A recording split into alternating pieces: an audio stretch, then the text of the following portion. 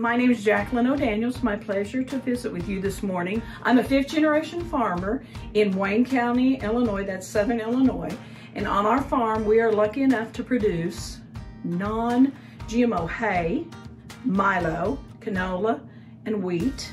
We have some red Angus cows and calves. We don't fatten anything. And then we produce corn and soybeans that have been genetically modified. We produce white corn.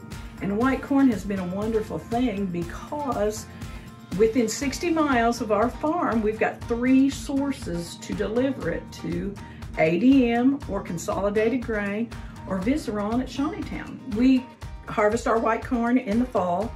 We're air dryers, and that's another one of our food grade things. We don't have a heated dryer, so we air dry everything, which makes it stay heavy. It always has usually good test weight, and it's an extremely dense crop anyway.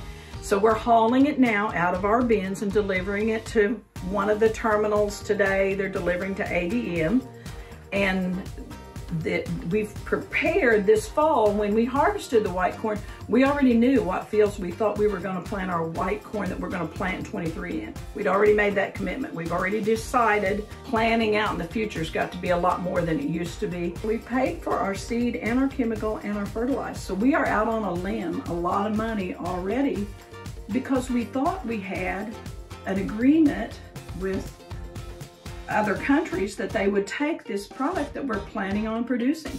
So we really can't, if we change our mind, I doubt we can get the seed that we want. So, you won't be able to maximize your yield, and if you get drought tolerant or not drought tolerant or fixed ear, things that we believe are extremely valuable to stay in business, we won't be able to get those. And I'm sick about it. It's a worry.